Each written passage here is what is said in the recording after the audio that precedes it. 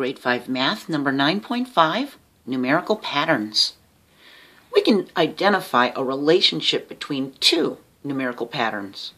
A numerical pattern is an ordered set of numbers, and their order helps us predict the next number. Each numerical pattern has its own rule. This one is plus 2, the rule for this sequence right here. 2, 4, 6, 8, 10, 12, 14, 16. It goes up by 2. This one is plus 3, then minus 1. 3, and then take away 1 is 2, plus 3 is 5, take away 1 is 4, plus 3 is 7, take away 1 is 6, plus 3 is 9, take away 1 is 8, plus 3 would be 11. We look at the sequence of numbers, and we can figure out the rule. Then we can find the missing number according to that rule.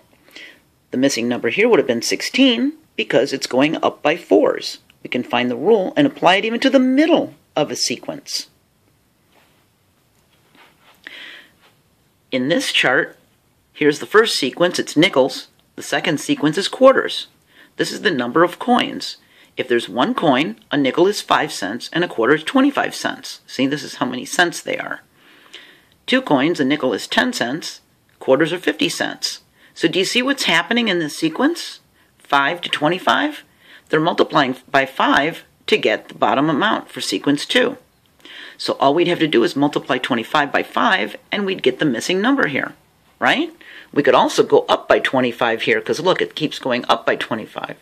So if you say 125 should go here, you're right. See? We compared the relationship between the nickels and the quarters and we saw what the sequences were doing in relationship to each other. Well, if we had numbers of containers, and in sequence 1 we had how many quarts were in the container, and in sequence 2 were how many pints, 4 quarts would be 8 pints, 8 quarts would be 16 pints. Do you see the relationship of what's happening between quarts and pints? 8 divided by 2 is 4, 16 divided by 2 is 8, so that means 24 divided by 2 would be 12. And we'd be able to figure out what the missing number is. So we compare the relationship to find the rule. What's the rule between these two patterns? Can you tell? 10 and 5, 20 and 10, 30 and 15, 40 and 20, 50 and 25. If you say the number 2 sequence is half of what the number 1 ones are, you're right. So do you know what would go there? If these are half, and these are going up by 10s, aren't they? So if you said 60, you're right. See? How about this one? What's the rule between the two patterns? 2 and 14, 4 and 28, 6 and 42, 8 and 56, 10 and 70. Can you see the relationship between the two of them? This one's a little harder. The 10 and 70 might help you. But if you know your times table, if you said they're multiplied by 7, you're right. So if we multiply 12 times 7, we'll get 84, and we'll have the missing number. See?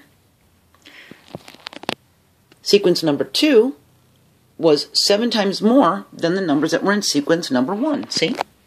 So we can find the relationship between the two patterns, and then we can fill in the empty space. We can find the rule for the sequence, and we'll be able to fill in the empty space. See? So those are numerical patterns. I'll see you next video. Bye.